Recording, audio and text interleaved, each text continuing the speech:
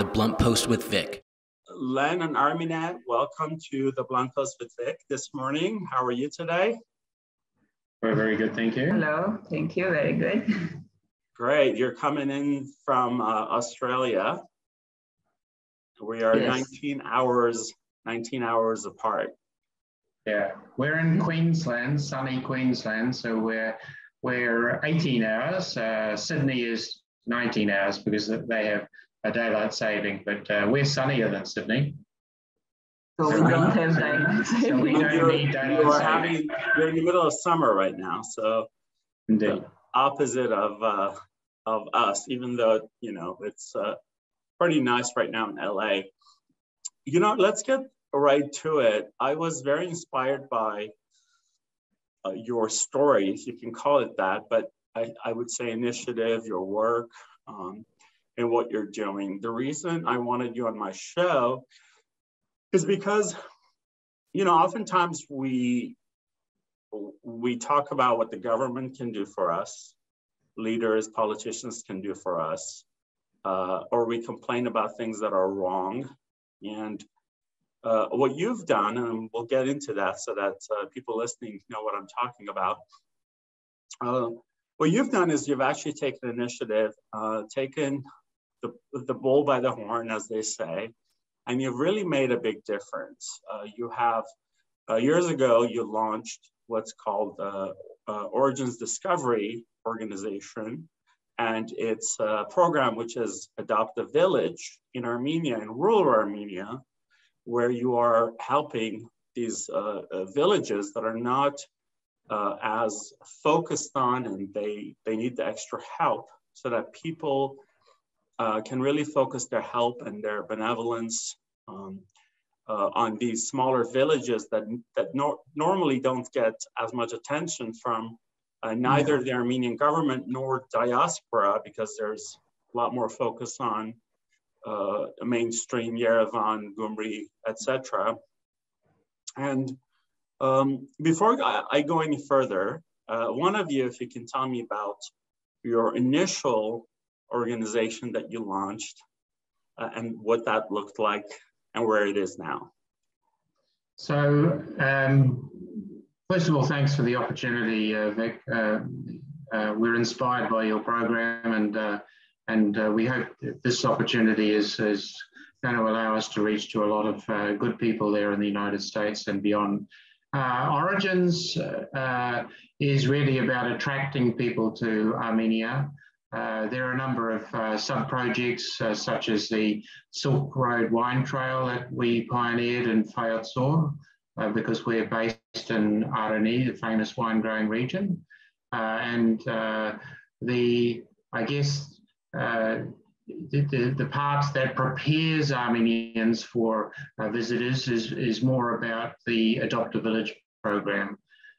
You're right that we don't like just talking about things, we like action. So we didn't wait for a particular government. We've been doing this for many years.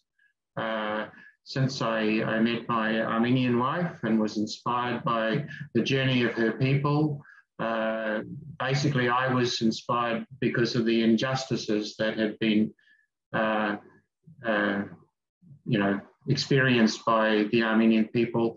And I don't just mean those in Armenia or Artsakh, but also the diaspora, Pakistan, all sorts of areas where there's been injustice. So in summary, we wanted to make sure that we were trying to do something, but we're just very ordinary people. And Adopt a Village is about trying to connect very ordinary people to make that special difference.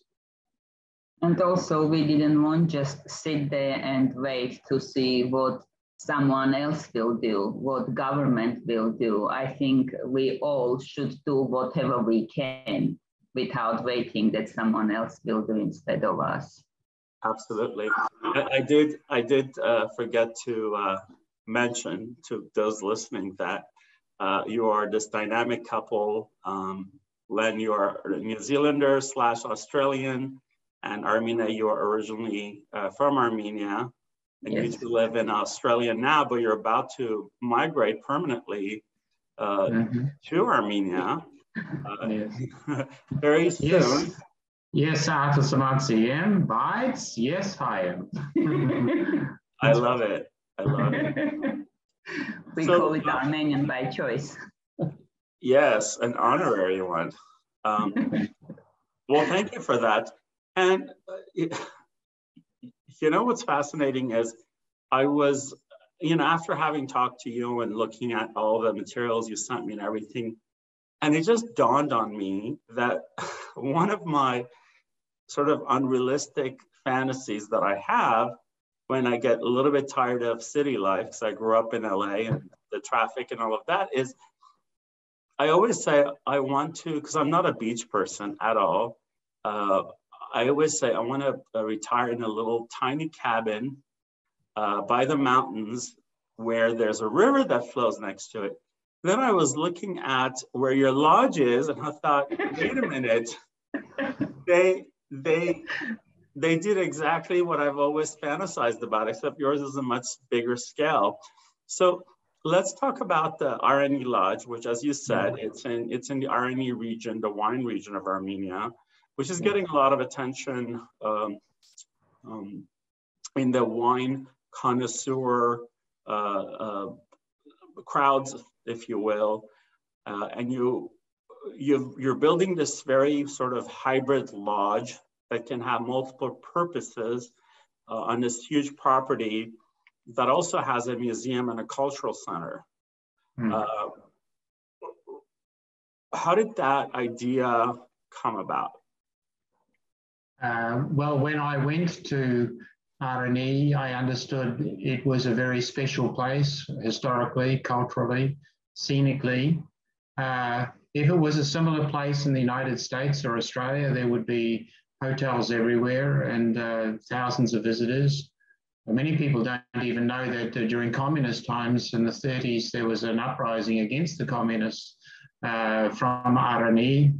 And there's so many incredible historical events and features that I went there, came to this beautiful site. And as is common in rural Armenia, I looked around and said, well, why hasn't anyone made something of this very special place? Why can't we provide some jobs and some hope for the people? Because after all, it's mostly about providing hope. The enemy is just a couple of kilometers away. We know that there's a threat.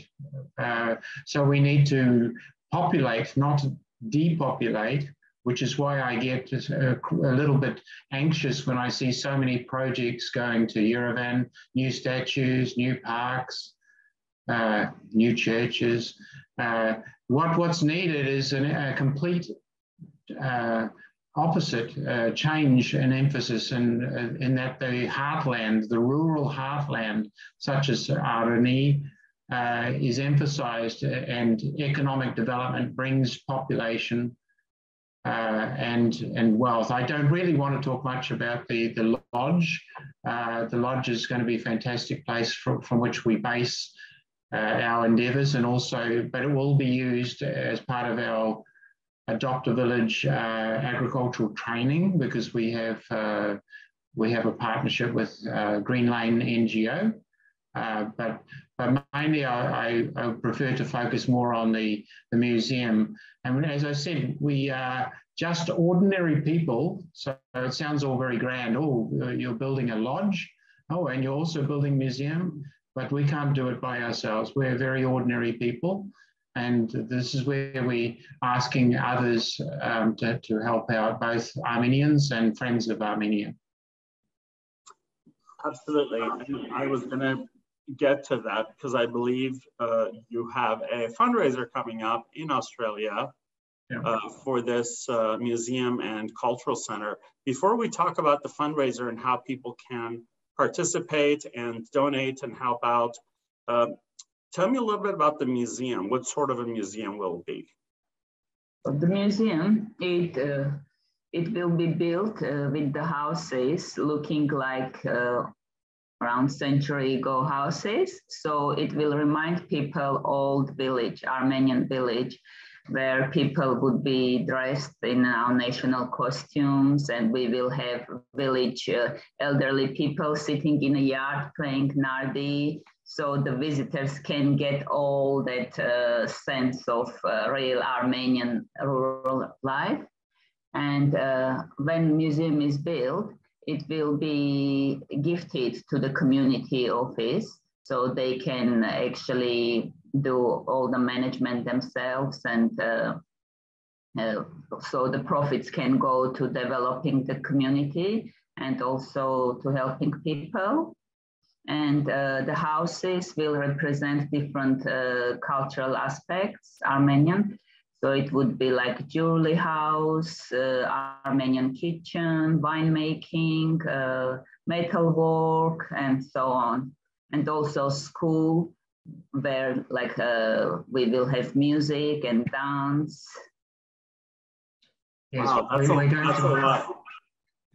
to build a special square where we can do festivals as well too, because festivals are an important part of Armenian culture. When I went to Armenia, quite often I would joke with Armine and say, well, where are the dancing girls? Where are the dancing girls? So I wasn't being unkind or rude. But at the same time, where can you go to see and experience all of these different things in one place? And that was the whole idea. Yeah, everything in one place. Is there like any kind of a particular collection that will be, or you're like a special thing that you're planning for the museum, or you're leaving that out to the community to decide? So several of the craft houses, as we call them, which have been donated, we are discussing with the families that donated those. I mean, it doesn't have to be one family, but those families that donate enough to construct one of these small craft houses, they get their family name on it, and then they get a say on what goes in there. So we are going to be looking for various artifacts and interesting things. Now, we have liaison with government and with the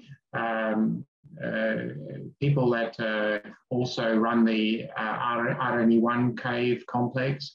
So, for example, we're hoping to display some of the articles if we can. One little secret I can tell you, please don't tell anybody, is that we designed a special khachkar of all Armenians, which will be placed near the sculpture house, as we call it. That was actually donated by a non-Armenian friend of mine, Captain Robert Swain, who we're very grateful for. And it will go on like that. So to answer your question, we don't have specific artifacts. We will work through that. The first bridge we have to cross is actually constructing. And hopefully, as we construct the buildings, we will, when we're there, locate a lot of interesting, both inanimate objects, but also remember, as my wife was saying, part of the museum is about the people there as well too, not just the things. Absolutely, it's the entire experience. Too bad you can't have the shoe. I doubt the Armenian government will part with that. A replica. And for those listening,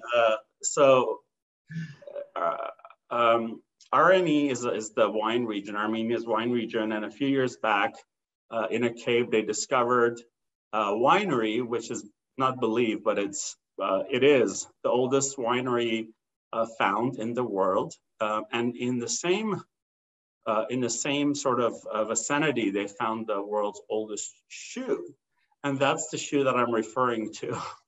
That I don't think the Armenian government will part with that for the museum. So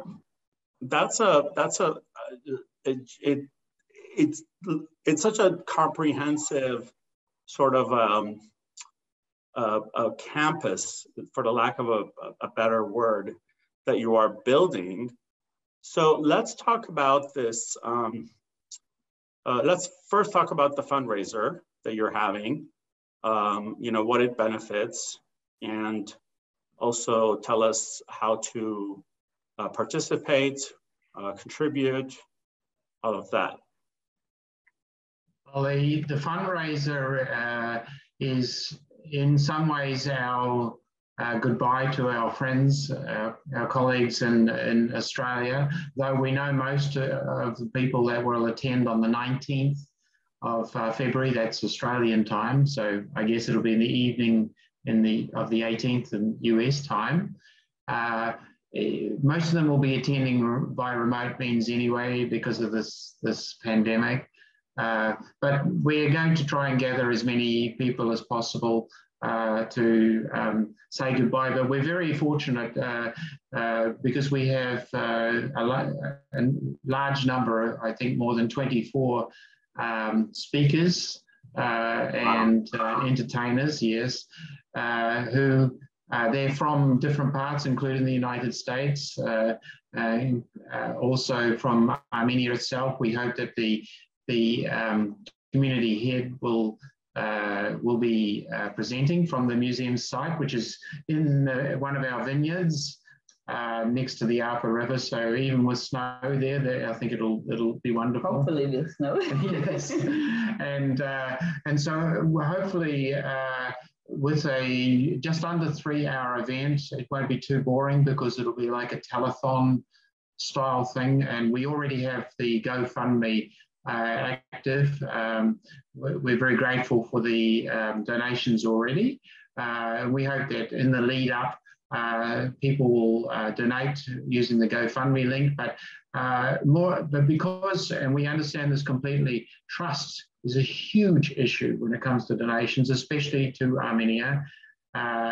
We hope that people, having had the opportunity to listen to the participants, many of them are very senior people from different important parts of the cultural spectrum, from science, from tourism and many other areas.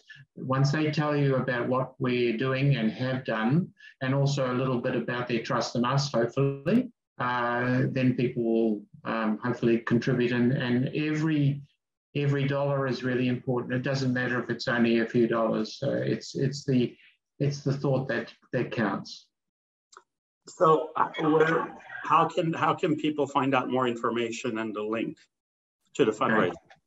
Sure. So the Areni Lodge website is simply that, ARENI Lodge, all one word, .com. So go to arenilodge.com, and on the homepage you'll find a link to the museum page, which is called Areni Open Air Cultural Museum. And on that page, you'll find not just details of the fundraiser, which is called Armenian Defence and Culture Fundraiser, but also some information about a little competition that we're running. So for every dollar donated, people can go into a competition for a trip that we're personally donating for 2 people to come to Armenia and stay in our lodge, which we hope will be very successful. Just to add a little bit of a thank you from us personally. And I might add, sorry, that of the funds that are being contributed to build that museum, we personally also donating 1/3 of those funds. Wow, fantastic. So when people donate, they're entering a sweepstake, if you will. Indeed. Every $10. Every $10 gives you 1 entry. Every $10. Yes. And that website is arenilodge.com, and that's ARENI Lodge, LODGE.com. So people can go to arenilodge.com, find out more info, read up, look at pictures, the sort of the process and all of that, as well as about the fundraiser and how you can attend live and also donate. Yeah, also, sorry, Vic, also if they go on Facebook to Areni Lodge, then they will find the link for event where actually the Zoom link and all the information is there. Okay, is it a Facebook page or is it an event? Sorry? On Facebook, is it an event or an actual page for Areni Lodge? And on an actual page for Areni Lodge, there is an event created especially for February 19. Okay, fantastic. So if you go to Facebook and do a search, Areni Lodge, a page will come up and you can like the page so you can keep getting updates, as well as look at the event on the page, which is the fundraiser itself. And so you're about to move to Armenia. And are you going to be staying there at the lodge initially? Yes. I'm even taking my 85-year-old mother there. Wow. So my family think I'm a little bit crazy moving from the beaches of Australia to Armenia, but I think you can't do human rights, because I'm a genocide activist as well. You can't do that part-time. You can't pay lip service to trying to support people in a less well-off place. I could sit on the beach and just drink beer, but I gave up my job in the United Nations to commit to helping, because I don't think it's right that we sit here with so much in the West, and we talk about our assets and we worry about silly things, really, when there's so many more important things to do. Yeah, absolutely. Absolutely. If we all do just a little bit, you're doing a lot, but just a little bit, we will turn things around from this last year and a half. Yeah, this tough year and a half that Armenia and Artsakh have had. Look, Vic, I can tell you, I don't just do this as a charity. I believe in Armenia's potential. I believe that the green lands, which are largely underdeveloped and not with too many sciences either, the young people, you see the light in their eyes, how smart they are. I believe that there's so much opportunity. I mean, it's one of the only democratic places in that part, and I believe that just giving these people an opportunity. Actually, it's not so much about charity. I believe that Armenia will become, quite wealthy in its own way. So, in fact, those who are thinking about perhaps good business, like we're, for example, even thinking about opening a high technology school there. Think about it. The wages are not high. Given an opportunity, people work hard for that opportunity, much harder than they might here in Australia. And it's close to major markets. So why wouldn't you think about, if you were thinking about investing? So I encourage everyone listening to think not just about charity, but also about business. Absolutely. It's a wonderful thing that you are doing. I want to thank you for being on the Blunt Post with Vic. I want to say good luck, although you don't need it. And I can't wait to see the lodge, the museum in its majesty when it's time and it's ready, and all of that. So thank you. And again, it's arenilodge.com, and also on Facebook to find out more, to attend the fundraiser live, and to donate, contribute, and get connected to Len and Armine. So thank you again. Thank you, Vic. We should just quite quickly mention that those who want to put questions in during the fundraiser can also join a Zoom link, which we'll provide. So it'll be streamed also on Facebook. So we do hope that people will attend in different platforms as they see fit. Fantastic. Thank you. Thank you. The Blunt Post with Vic.